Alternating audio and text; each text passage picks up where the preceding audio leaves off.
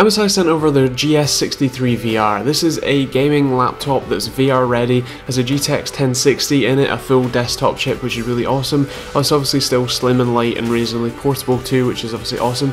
And we're going to take a look at it in this video, so do stick around.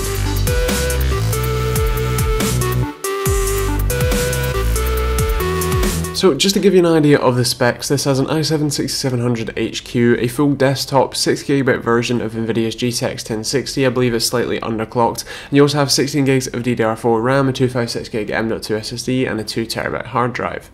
In terms of I/O, you've got the power button on the right hand side, as well as the 17.7mm thick chassis, USB 2.0 port, Thunderbolt 3/Type-C, as well as HDMI display ports and DC in, as well as Gigabit Ethernet, Kensington lock, SD card, reader, as well as three USB 3.0 ports on the left hand side and headphone and microphone jack. On the front you've got all these status and indicator LEDs, including caps lock and num lock, and you also have a sort of velvet soft touch material along the bottom as a sort of heat shield, despite this getting very hot.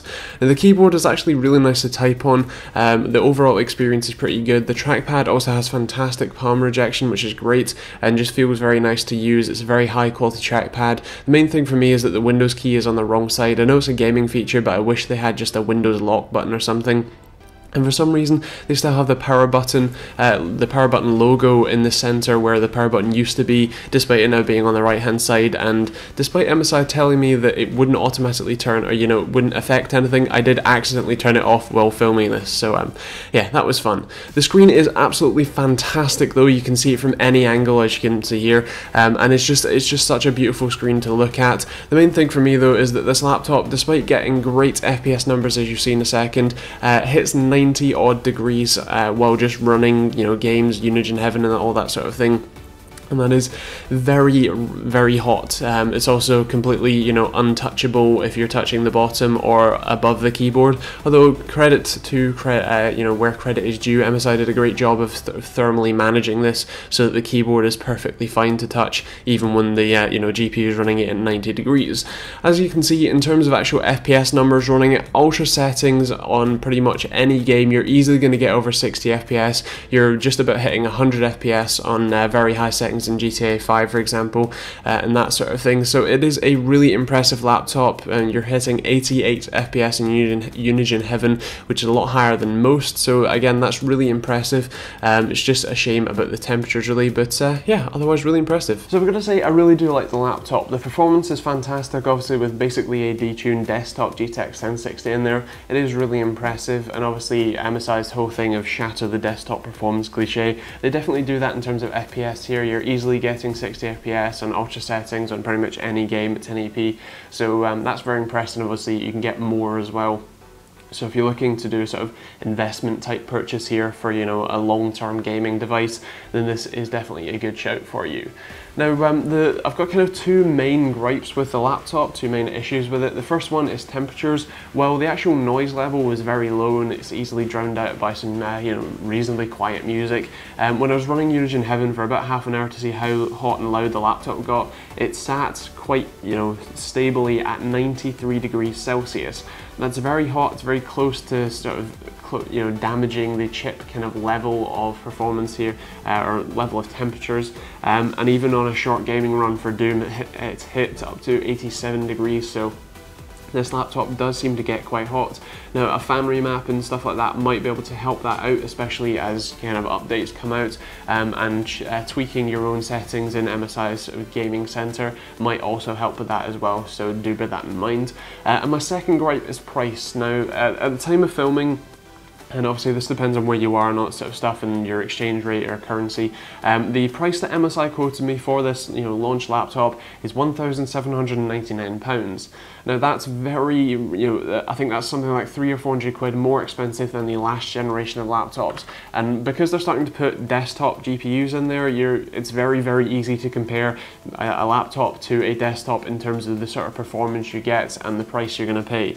Now, a quick search on Overclockers UK found this gaming PC with a very nice Fantex N2 Evolve case for £1,118, which is obviously about £700 less expensive than the laptop, and this features a desktop 6700K, which is obviously a little bit better, and a desktop GTX 1060 with, you know, same RAM and SSD type specs, and obviously this one is going to get better temperatures and slightly better performance, being, you know, desktop versions of things.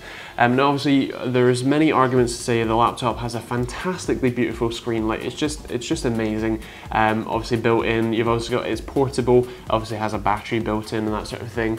Has a keyboard and mouse built in as well, so even if you spend an extra, say, 200 quid for a monster mouse and keyboard for the desktop version, that's still £500 that you're paying for portability in effect.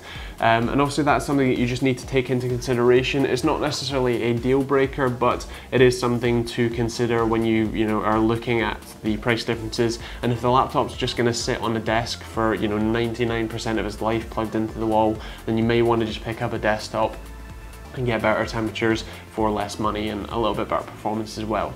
But yeah, other than that, that's my kind of main two gripes. The only other tiny thing, as I mentioned, is the Windows key being on the wrong side. I know that that's meant to be a gaming feature, but like every other gaming keyboard on the planet, they all have FN and Windows lock buttons. So if you just, you know, implement that, that would be great, and means that I don't have to use two hands to turn the volume down, where it should only really take one sort of press of couple keys and that sort of thing. So yeah, that would be really nice. And also the kind of bloatware that comes pre-installed. There are many pop-ups that come up for, you know, would you like to update when MSI Dragon Center? Have you seen this new feature of this, that, or the other? And Norton, which is just a massive pain. I wish some of those things didn't come pre-installed, especially Norton. But yeah, other than that, it is a very nice laptop. In terms of scoring, we're going to go for a 3.5 for value for money, but 4.5 for performance. We're going to go with around 4 for functionality and 5 for style, with 4.5 for TechteamGB score and a gold award, because it is a really nice laptop. And despite it getting quite hot, you're going to be gaming on a hardtop surface anyway, so it's not necessarily too affecting. And obviously with a little bit of a fan tweak, you can probably get that down quite easily as well, so that's obviously nice. And performance is just fantastic, and as I said, the price is kind of the determining factor really if you are interested in this laptop or not. And obviously they do have the GE range, which is going to be a little bit cheaper as well, obviously a little bit thicker, and the main thing is this laptop is incredibly thin, incredibly light, so if you are carrying this around with you, it's actually really awesome and you don't notice it as much, so that's really impressive. But yeah, I guess that's that. If you enjoyed the video, feel free to subscribe, and if you're planning on picking this laptop up, please do use my Amazon affiliate link. It genuinely helps me out and keeps these videos, you know, going, obviously every Monday, Wednesday and Friday. And yeah, I guess that's kind of that. If you're planning on buying anything else, please do use these sort of general links in the description as well. You know, just your garden shed or anything. As I said, please do use those. And yeah, other than that, feel free to follow us on Facebook and Twitter, especially if YouTube does some of the changes they're planning on doing. It might actually be sort of prevalent to follow us there so that you can actually see some of the videos that are coming out and watch them. So yeah, other than that, I think that's pretty much it. So I hope you enjoyed the video, and we'll see you all in the next one.